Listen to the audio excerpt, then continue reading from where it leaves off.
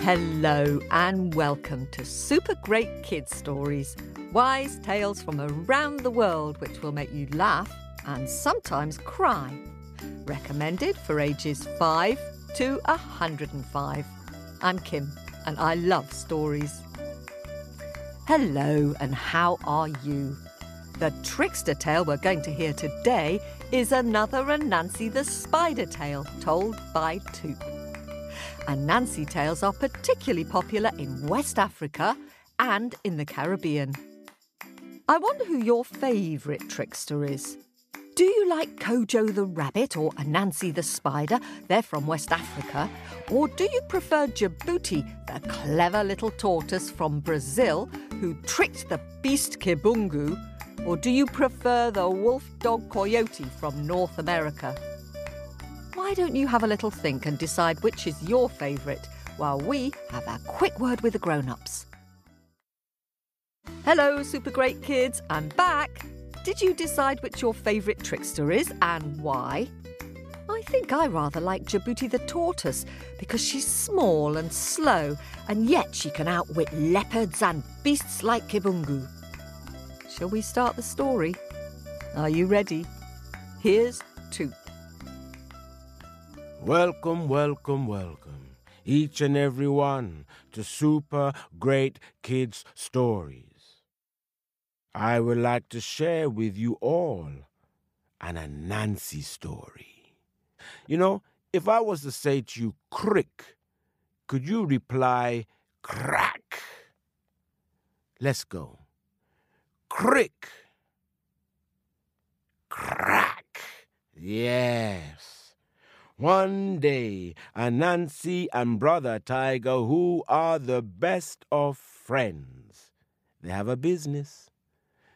Their business is in the market, buying and selling their cups and plates and knives and forks and spoons and jugs. They load their things up upon their cart and they make their way to the market.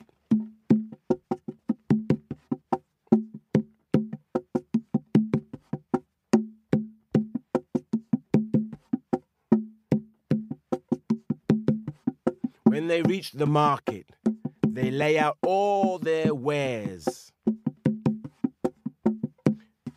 You know, it so happened that Sister Chicken, she always is there at the entrance of the market, looking and waiting for when Brother Anansi and Brother Tiger come.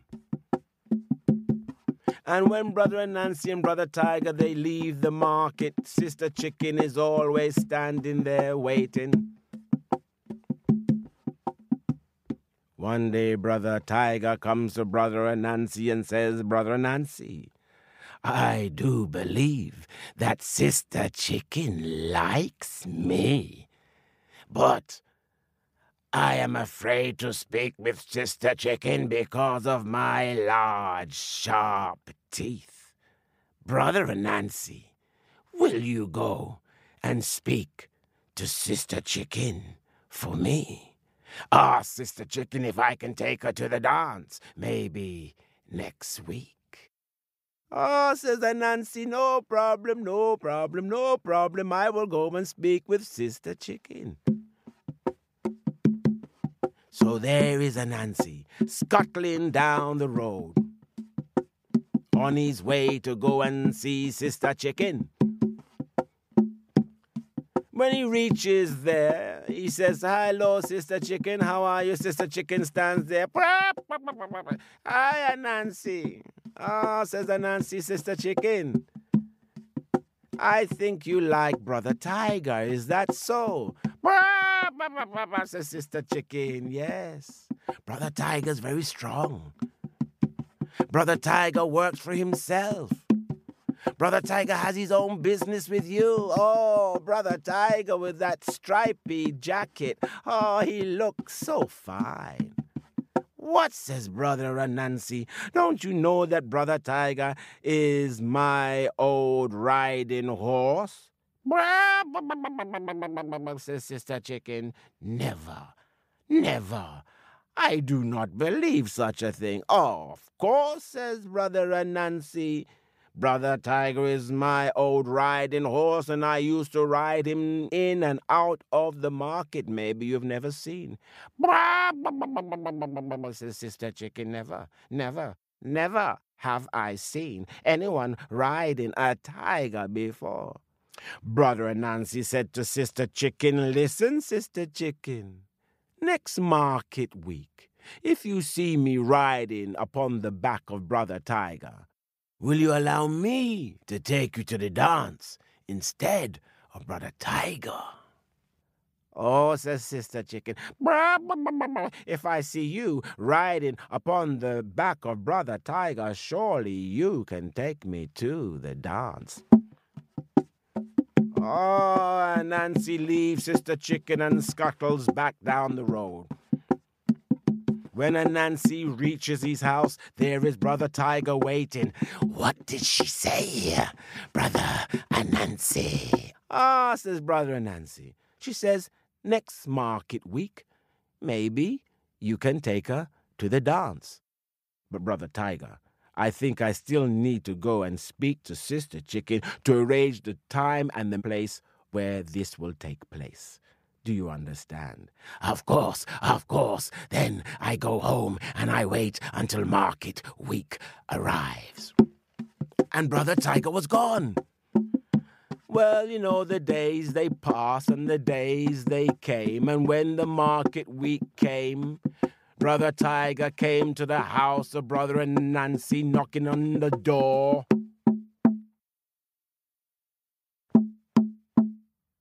But there was no sound and no reply. Brother Tiger knocked again. And there, behind the door, came a weak voice. Push the door, Brother Tiger. I'm very weak. I can't get out of bed.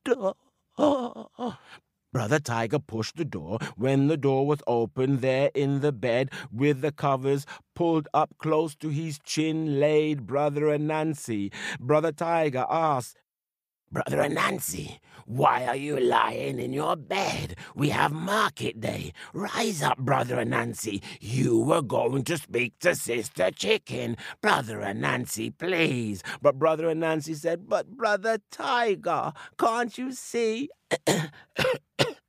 I'm not well. I've got a cold and a sore throat and my limbs are all really, really weak. I don't think I can go to market today. Oh, said Brother Tiger, but please, you are going to speak on my behalf to Sister Chicken. Brother Anansi said, well, Brother Tiger, maybe I can go. Look, if you go to the barn, you will see there is a saddle. If you can strap the saddle to your back, and if you can put the pannier that's got all the goods, the knife, the fork, the cup, the spoon, the plate, either side, then I will be able to come riding on your back. Will you carry me, Brother Tiger? Is that okay? Brother Tiger said, yes. I am strong. I am very strong. And so Brother Tiger went into the barn and he found the old riding saddle and he put that upon his back. He found the big panniers, like big bags, and he filled them up with the knives, the forks, the cups, the spoons, the plate. There was one hanging on the right and one hanging on the left, either side of Brother Tiger. Brother Tiger was strapped up. He went to the house of Brother Anansi, said, I am ready. Brother Anansi was already dressed from head to foot with his trousers and jacket and shoes, lying there in the bed. And before Brother Tiger could realize anything, up jumped Brother Anansi, sitting on the back of Brother Tiger. Ah, said Brother Anansi, Brother Tiger, it's very kind of you to take me on your back. Let us go. And so they started. making their way to the market. Of course, at the entrance of the market, there is Sister Chicken waiting. She sees Brother Anansi riding upon the back of the tiger. Sister Chicken, her eyes open wide, and she clucks, "Crack!"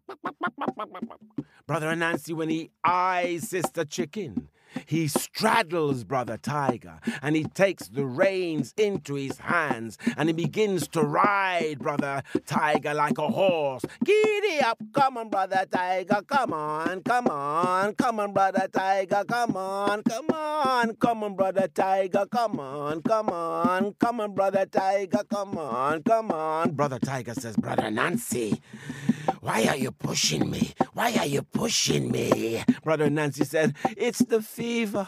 I've come over all sick. It's the fever. Come on, Brother Tiger. Come on, come on. Come on, Brother Tiger. Come on, come on." Before you know it, Brother Tiger and Brother Nancy, they pass Sister Chicken and make their way into the market.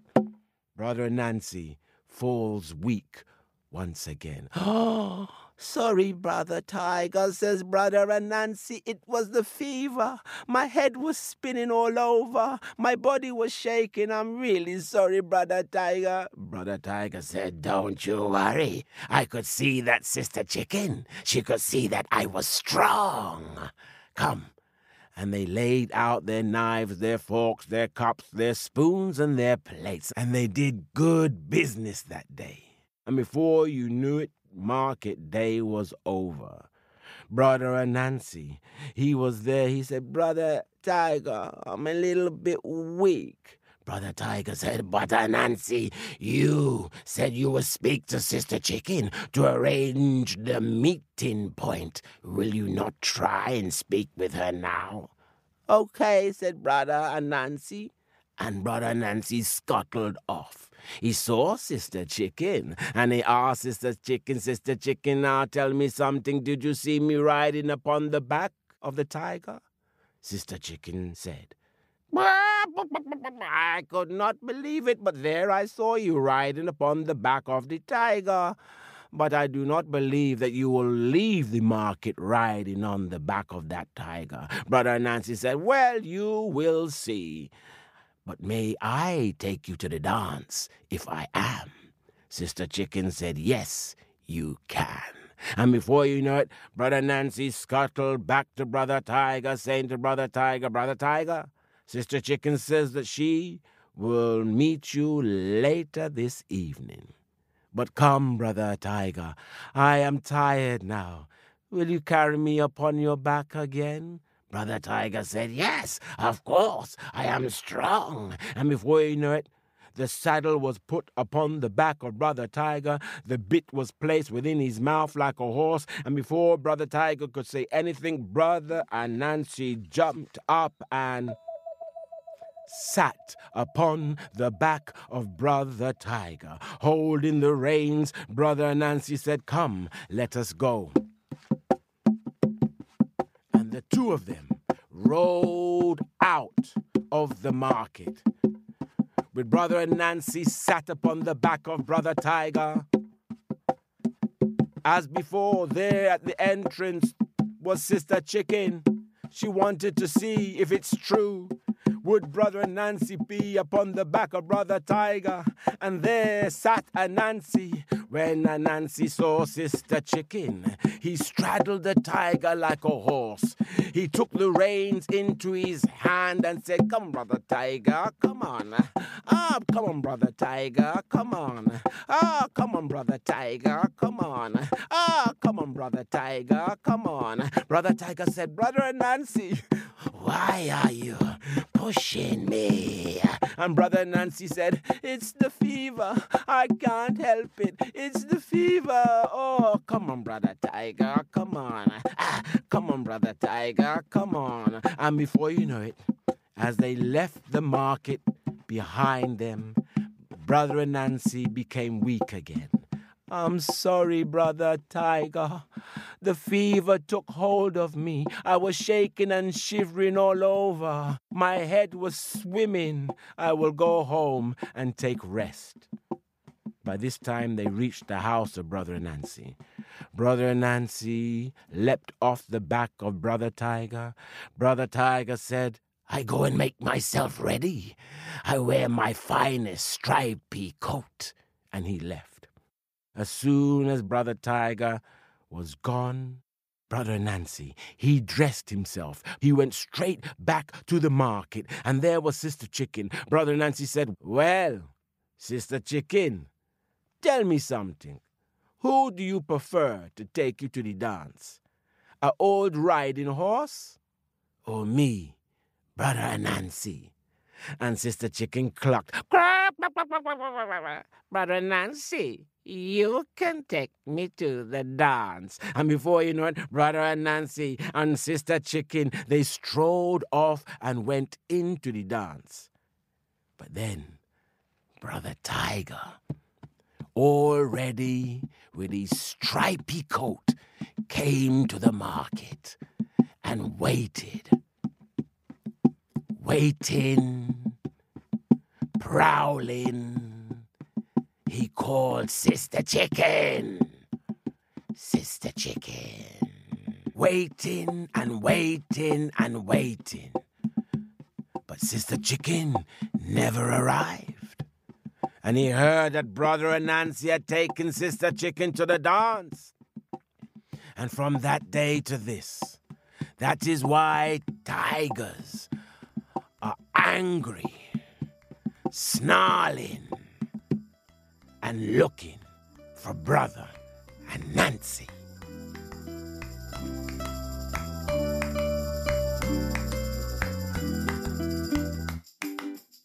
Thanks to Tuup for that. Poor old tiger. Fancy being rejected by a chicken. I hope your friends don't treat you like that. What would you do if you were Tiger and Anansi had danced off with your friend? Thank you for listening, especially all of you in Ottawa and Canada. Now, time to dip into my bag of happies and say some thank yous. You've all been busy drawing and sending wonderful pictures of our stories. Freddie from Midhurst in West Sussex sent an animated picture of the 3 spinning sisters. I love the ant with the big foot and the bossy queen and the way you've labelled all the characters. Super great writing too. Thanks, Freddie. And what great pictures from Barrett, who is 5 in Ontario. I love the picture of Pip and the Moon Rabbit story. I really like the way the Moon Rabbit is holding the toffee rice cake and how you've included the winding steps going up to the monastery and the moon beyond. And I love your cheeky leprechaun and your picture of the scary red-eyed Baba Yaga. Keep up the drawing, Barrett. I based that story on my dog Pip, so for anyone who wants to see what Pip looks like, there's a photograph on our Facebook page next to Barrett's story. And sisters Aria, who is 5, and Emma, who is 8, from Castle Rock in Colorado, have sent some marvellous pictures. Emma has drawn a very friendly snow wolf, and Aria has drawn a lovely drawing of the 3 spinning sisters. I like the way you framed your picture by putting everyone inside the palace. And I love the little window in the roof. It feels kind of hopeful and magical. Thank you. And 5-year-old Hira has sent a great picture of Nora and the ackee fruit. I love Nora's bright stripy dress and the way she's being grumpy and is shouting out, "I'm not giving the river one of my ackees." Thanks very much for sharing that, Hira.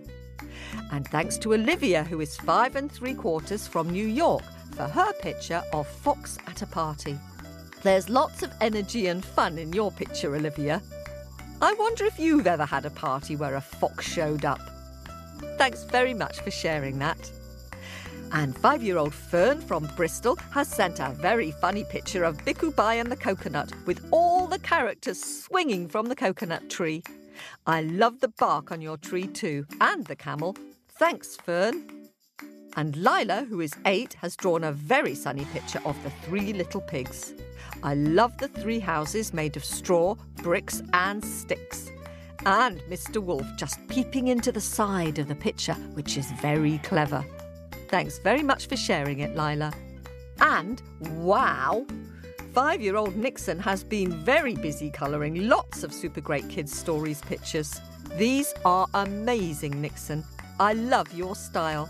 The Snake King with his bright headdress is magnificent. And Anansi looks so cheeky. And I love the huge sun in that picture. And what a funny drawing of Tiddling laughing with the electric eel trying to make him giggle. Thank you so much for sharing all these pictures with us. And 6-year-old Jonathan from the Sunny Isles in Florida has used a lot of imagination, combining several different stories within one picture. I can spot the house made of bricks with a straw roof from the Three Little Pigs, and the stick woman, and the parrot from the Parrot's Advice, and a little piggy. It's a bit like a puzzle picture. Thanks very much, Jonathan. Great fun. And siblings Lyra, who is 4, and Jasper, who is 2, from Bellingham in Washington, are on an exciting road trip in California, and they listen to lots of our stories while they're travelling. They've sent some bright, energetic pictures of Baby Turtle from Coyote and the Baby Turtle story, with all the purple berries, and Turtle with his hard shell, and another of the fairy from The Tramp and the Boots. The fairy is holding one buttercup yellow boot in each hand. Thanks very much for sharing them. And last but not least, Eleanor, who is 5, from Sproatley in Hull, has sent a great picture of the snake sister at the seaside, with the tiny snake slithering along the big yellow beach next to her sister. And thanks for the voice message too, Eleanor. You're very good at speaking. That'll help with your storytelling. Keep telling those stories. That's it for this week. Do keep listening. More thanks for pictures next week. And I'd like to say a very big thank you to all our subscribers. You're helping us to keep making this podcast. A big thanks to Ko-fi supporters, Rihannasaurus and Ranjit Jala and Christine Owen H and Kate and August. Thanks also to Patreon subscriber Rihanna, who I suspect is Rihannasaurus. Let us know if you're an Apple subscriber and you'd like a shout-out, as we can't see your names. If you'd like to give a one-off donation or any amount on Ko-fi, or subscribe to our podcast on Patreon and get bonus stories, early access and advert-free, then go to our website on supergreatkidstories.com.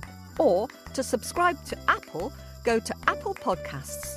Or, if you like us, do tell a friend about our stories. Or maybe give us a review.